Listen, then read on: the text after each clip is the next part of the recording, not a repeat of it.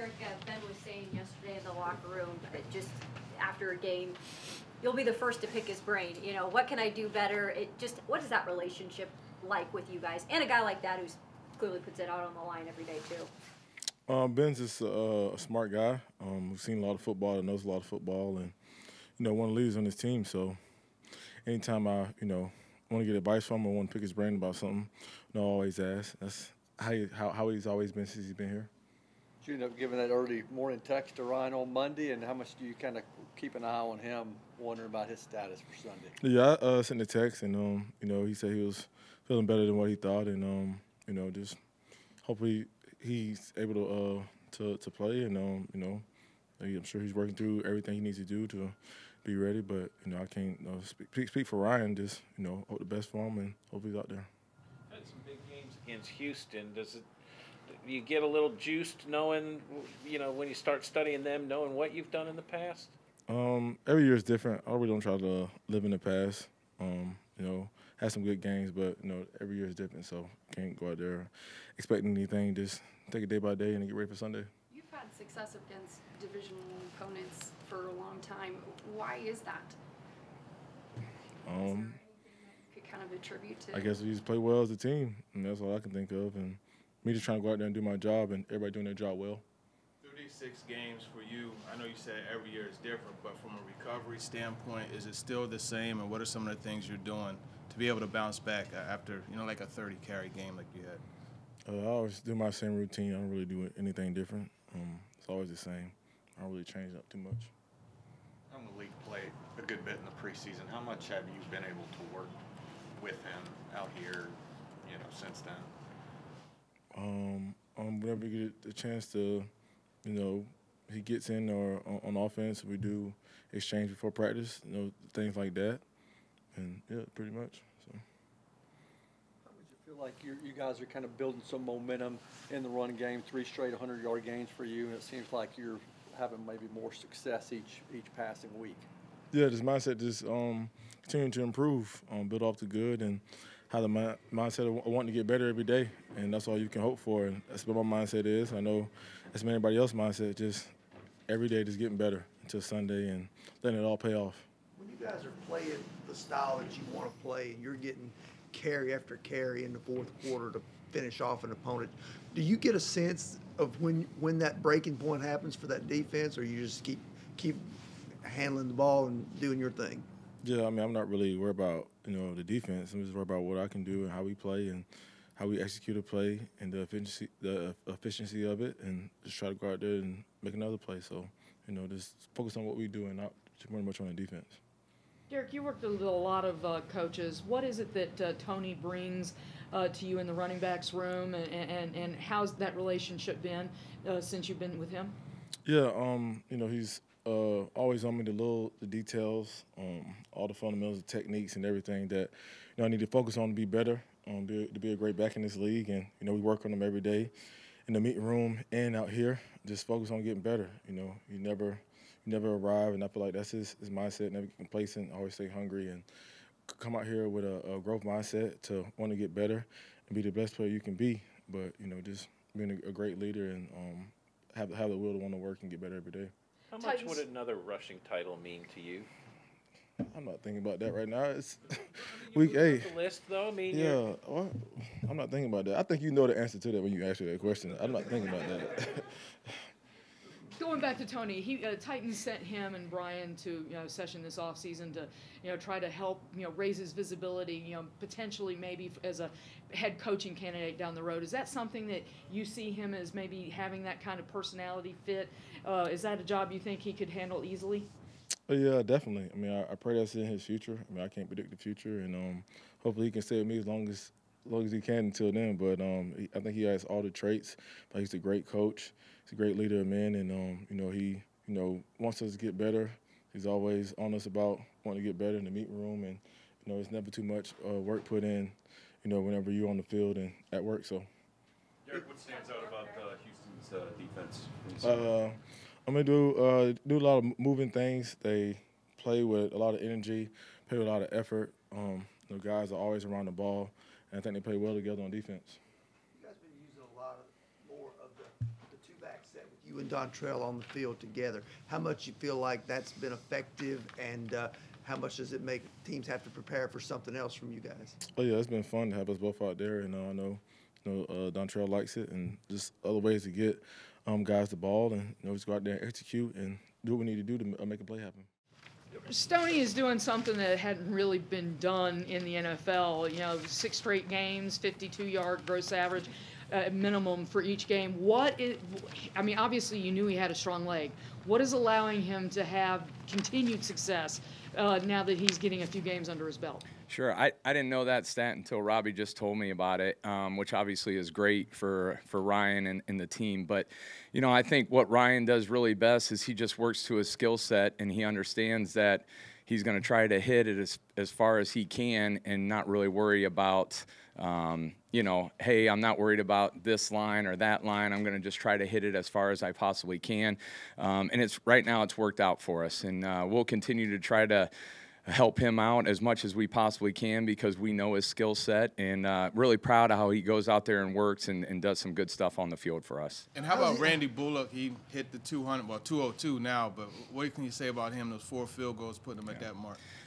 That's obviously big for us. Anytime that we can help the team win. He had 2 really big kicks, obviously, in the fourth quarter for us, especially the 48-yarder to put us up by 2 scores. I'm really excited for him, happy for him because, he's worked really hard. And it's always fun to watch a player who's worked really hard have success out there. And him going 4 for 4 to help out this team win was big for us. How's Ryan doing when he needs the short iron, so to speak, a 40, 45-yard punt? Yeah, and really he hasn't had to use that short iron much. And that's the thing that, when we went and watched him at Colorado State, that was something that we had to work with him a lot on. And it was kind of difficult for him at first because he's got such a strong leg. How does he go back and go to a 9-iron instead of hitting his driver all the time? But he's worked really hard at it, and once he gets those opportunities, we really try to tell him, hey, we're going to play pitch and catch with that returner, which they end up usually lining up at the 8-yard line anyway. So, if we go and just hit it to the returner, that hopefully helps him out too, where he doesn't need to feel like he has to hit it inside the 5-yard line all the time. We're not looking to do that. We're trying to get it inside the 10 as much as we possibly can, and if it's pitch and catch with the returner, great. But, when he gets that opportunity to go out there, I'm sure he'll do fine. How consistent has he been with his hang time? So, obviously the past couple games hasn't been as consistent as we would like. And that's a lot of different things.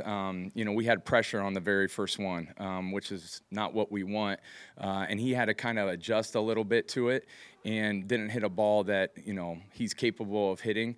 So, obviously that's a big thing for us as long as getting distance, but also getting the proper hang time with that because we're not looking for a 60-yard punt with 4.0 hang time. We're still looking for a 55, 60-yard punt with over 4 or 5 hang time. So that's what we're going to work on again today with him, is trying to get a little bit more consistent that he was earlier in the year with the hang time, which we feel very confident he can do that. You happy with what you're seeing from Monty in the first couple of games back, and what's maybe he good at?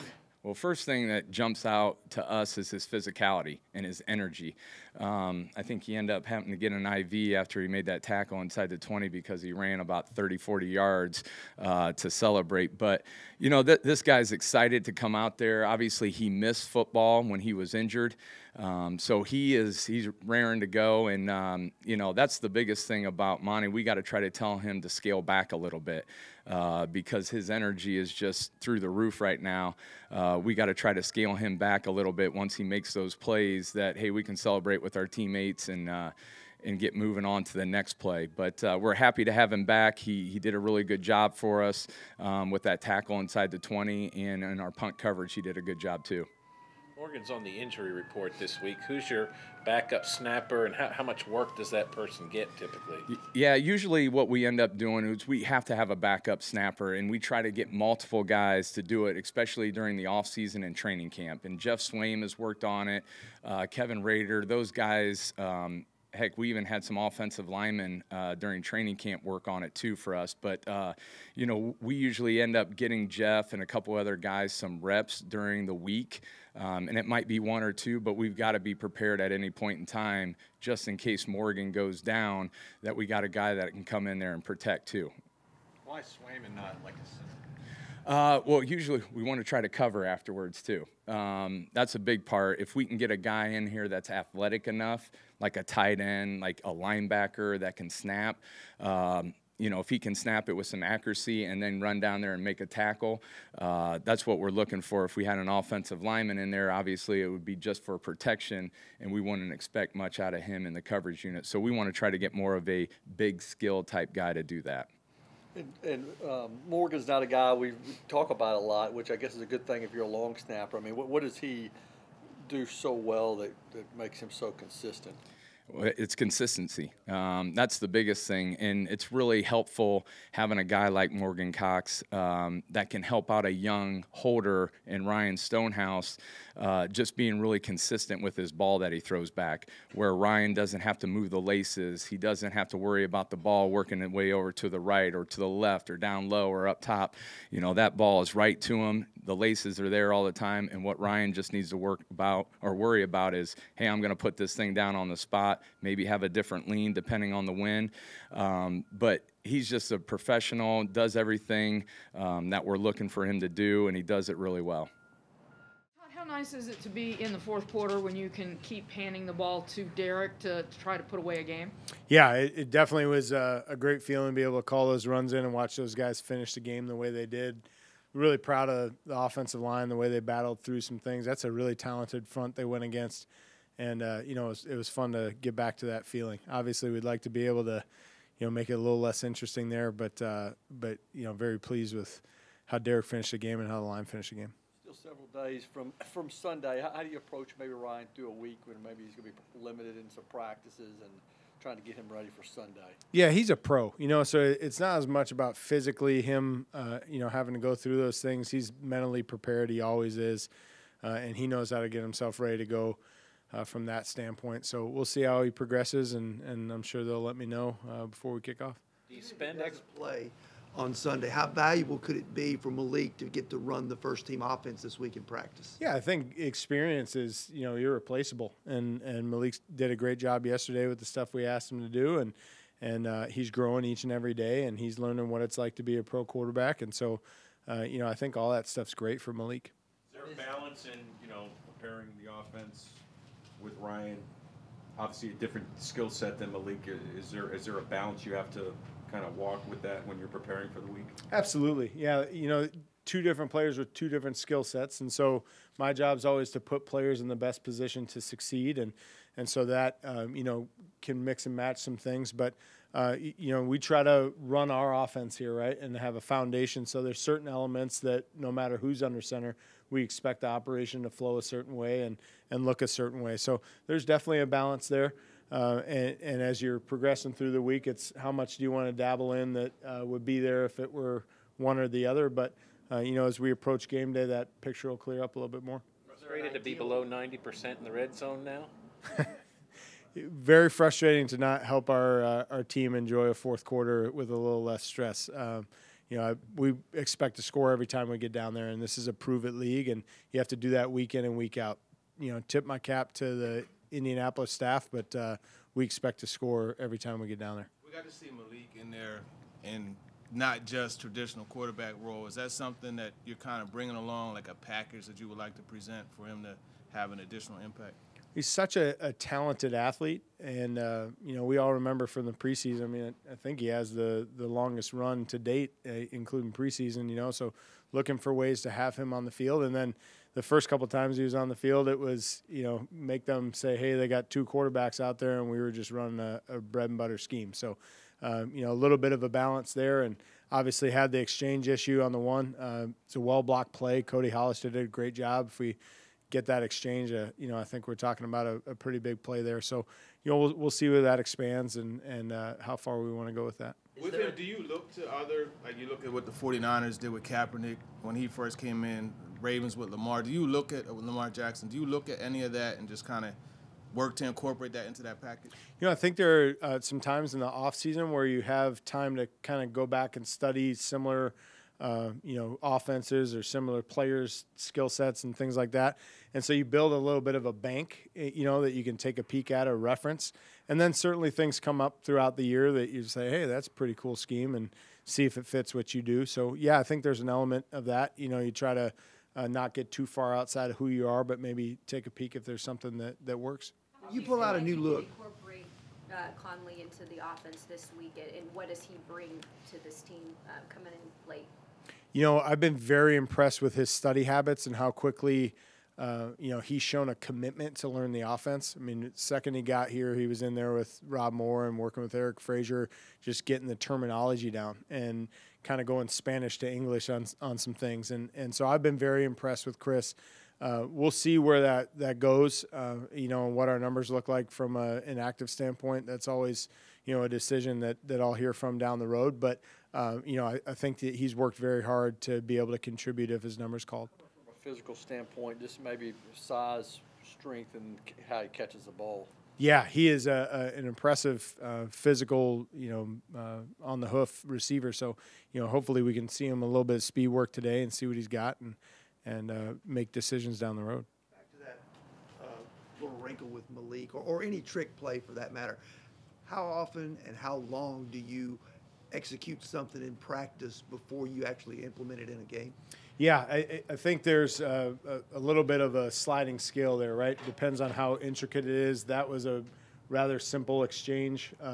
Sometimes you need things to marinate a little while, and I remember we had this discussion after the first Colts game and the Chig in the backfield roll pass that we did, and that was only a couple of days, and then we called it on Sunday. So, I think there's a balance there. We felt good about it. We obviously didn't execute well enough, but it's not, by lack of belief in the play.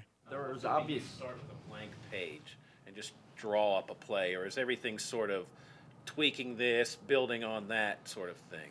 Yeah, I think there are always game plan designers based off of certain things that the defense is doing that start with kind of a clean slate, and they got floor-to-ceiling grease boards in my office for a reason. We sit in there and kind of get in the lab a little bit and see if there are some wrinkles that we can develop.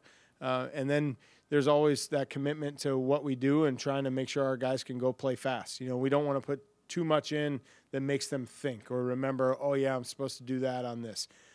We like to try to find that balance so the guys can go play fast. One or two of those grease boards that gets erased on a Monday? Yeah, you talking about stuff that we liked and then decided, hey, we don't want to do it? No, to start new for the next game plan. Oh, yes, absolutely. Yeah, absolutely. There's an opportunity to add in those wrinkles, particularly situationally, and, a couple designers off of personnel groupings or tendencies we see. So there's opportunities to add new stuff each week. Dylan is done. Go ahead. The obvious challenges for you, you mentioned like Ryan versus Malik, different skill sets, having to game plan and waiting to hear what Ryan's status is. Is there a time in the week for you as an offensive coordinator that might be like the ideal time to know, just so you know what you have to bring on Sunday? Well, you'd like to bank as many reps as you can, so certainly you don't want to get too far into practice without having at least an idea. But the nice thing about where we're at is, we're not a big volume offense. There isn't going to be 8,000 different plays. So if we can kind of add a couple of wrinkles here and say, well, if it's him, then there are a couple things here, or if it's Ryan, a couple things here.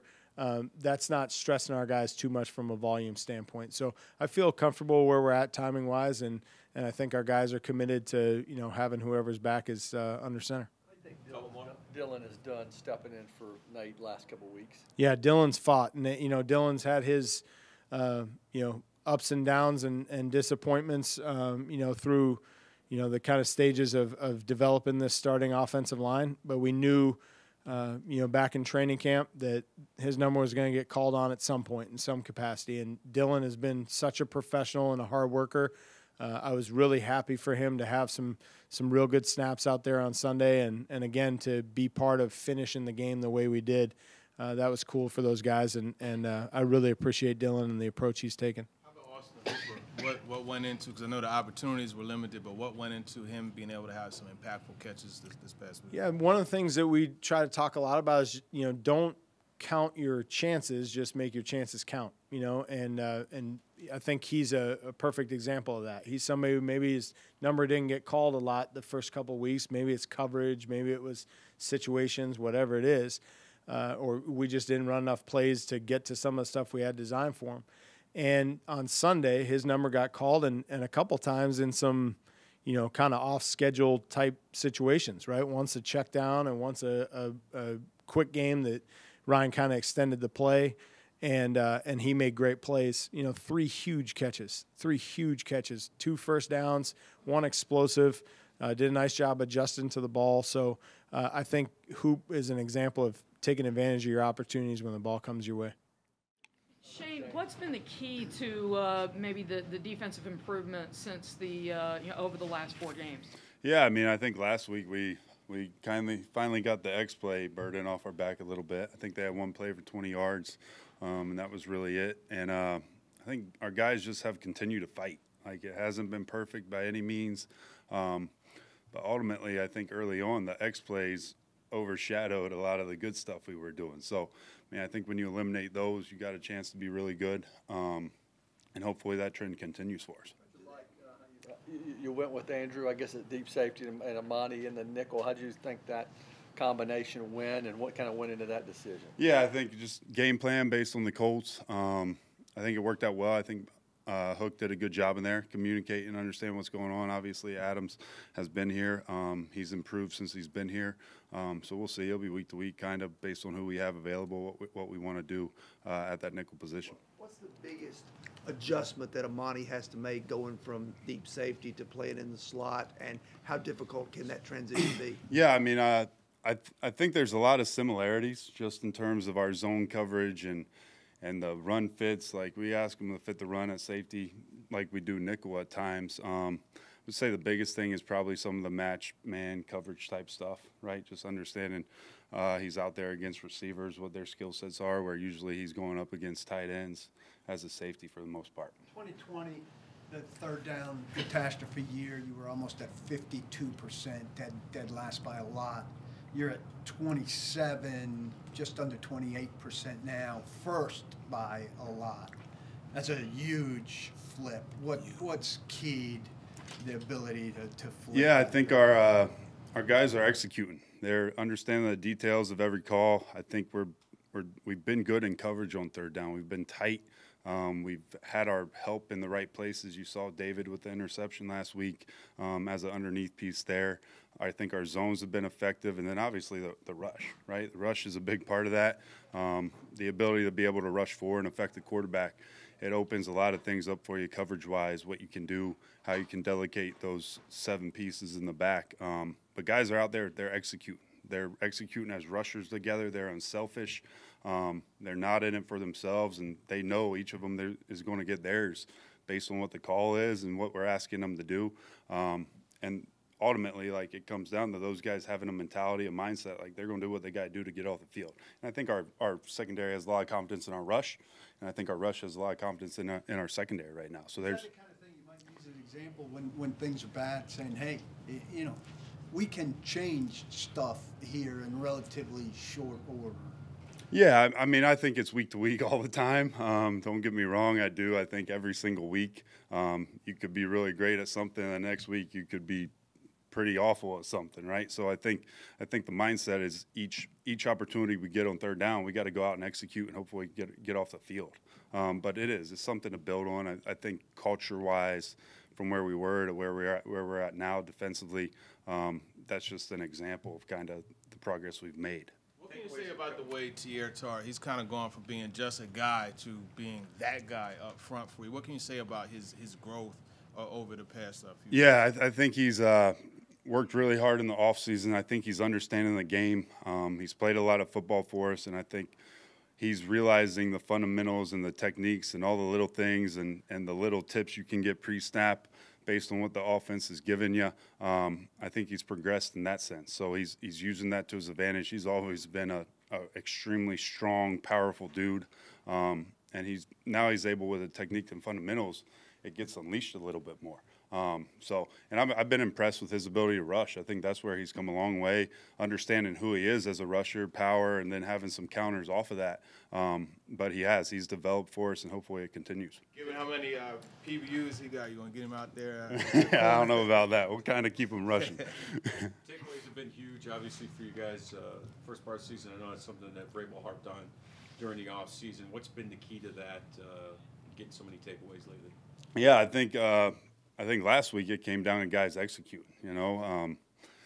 Great adjustment by the players to get in that call on the pick six. They were all on the same page. They all got lined up in a timely manner, and we were able to execute it. And then obviously David, as the rat piece, being able to come out. And then ultimately it's the techniques and fundamentals that we're preaching. We're preaching to hammer the ball out like Mitch did at the end. We're teaching the rake. We're teaching to match the hand, which has given us a lot of tip passes that whether you pick it or not, but you're going to have opportunities to pick it off.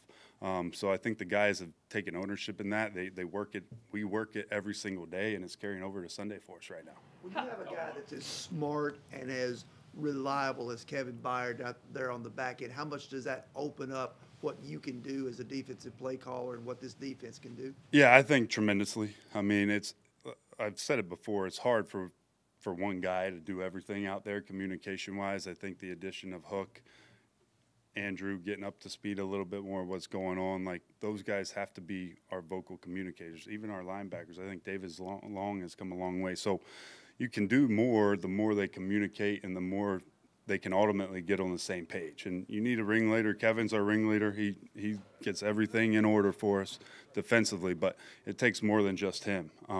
But it does. It opens up a little bit what you can do based on what you're seeing. What are some of the things when you study them, what they do on offense that maybe jump out at you? Yeah, I mean, I think Pierce is a hell of a back. I think he is tough. He runs hard. He's got a jump cut ability. He stretches and cuts.